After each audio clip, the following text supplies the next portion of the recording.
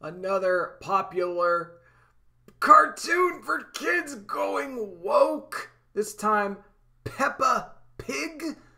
What is going on here, guys? We'll get into all the details of it in less than 10 seconds. Parents, pay attention. We'll get into it here, guys. First, if you could, if YT lets you, try and hit that like button for me.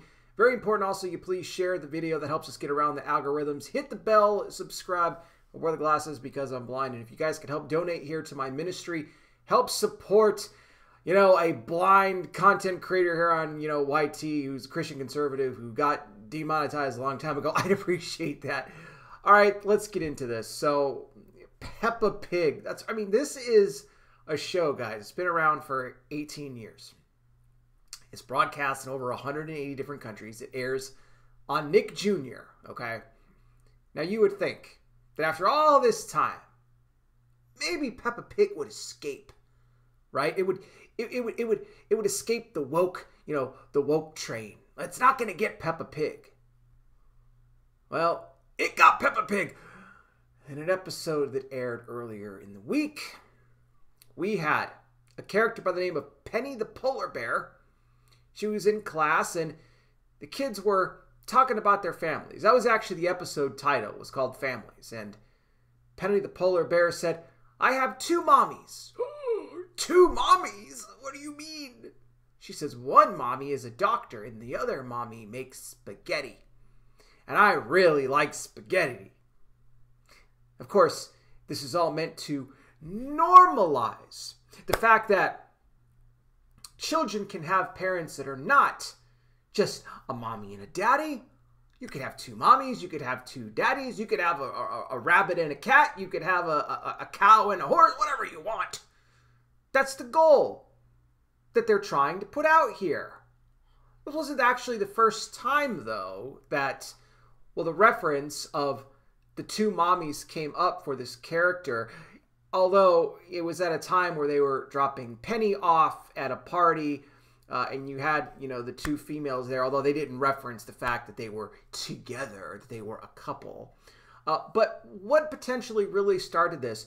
We have to go back to 2019 because there was a petition that went out at the time that was actually putting a demand on this, and it could have possibly led to what we have now seen being introduced to the show. I'll get into that, guys, in a quick second. But first, let me put a quick plug in for my Patreon. Guys, if you only watch these videos through YT Alerts, you miss a ton of content because they don't like me and they don't like to push notifications out to you. So if you sign up on the Patreon, this is great both ways. It helps my ministry. You help support me as a content creator here, as this blind conservative, again, who got demonetized a long time ago. But you also get alerted for all the content that I put out. You never miss an alert. You can leave your comments there completely censorship-free because YT removes those all the time as well.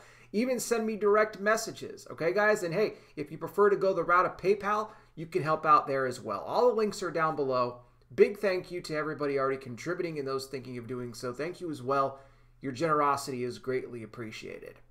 So it was back in 2019. They had this petition that was started. It actually fell short of its goal. They needed to get 25,000 signatures on the petition because they wanted more of this rainbow inclusion into Peppa Pig and wanted more representation. They didn't get it. Although, come on, it was inevitable that it was going to go this way anyway, right? All of these shows, all of these companies have felt the pressure now to go ahead and start throwing this in their shows, whether it's a new show or whether it's a show that's been around for a long time like Peppa Pig, again, that appeals to preschoolers. And so it said at the time that, Peppa Pig is more about just entertainment. It's about children being able to learn. And we are fearing that if children do not see, families with, same-sex couples being represented, that they will feel ostracized. That could even lead to potentially bullying. These were the ridiculous things that were put here in this petition. And even though it fell short, still, now you have it being introduced into the show. And a lot of parents are not happy about it. And so I talk about these things because, look, I know that for many of you that watch me, you have kids. And a lot of them might watch something like a Nick Jr., where they may watch a show like Peppa Pig or something else. God knows I have talked about a ton of these shows before on these networks. And so this sends a message out there. Stop letting your kids watch these shows. The minute they start to put this indoctrination in there, get the show off. There's other things that the kids can be doing. There's other shows they could be watching. You don't have to worry about any of this nonsense. So that's what we're trying to get the message here to parents. Peppa Pig, they gone woke.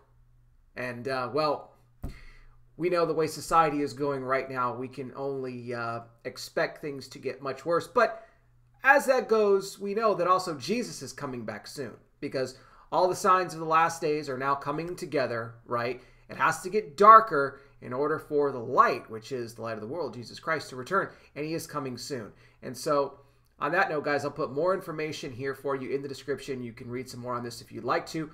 But I'm not done quite yet because I don't leave any video here without giving people the opportunity to receive Jesus as their Lord and Savior. If that's you, if you're watching right now, you're someone that has not yet accepted Christ into their life, I want to lead you in a prayer right now to get you to do just that. As I mentioned, we are in the last days and Christ is coming soon.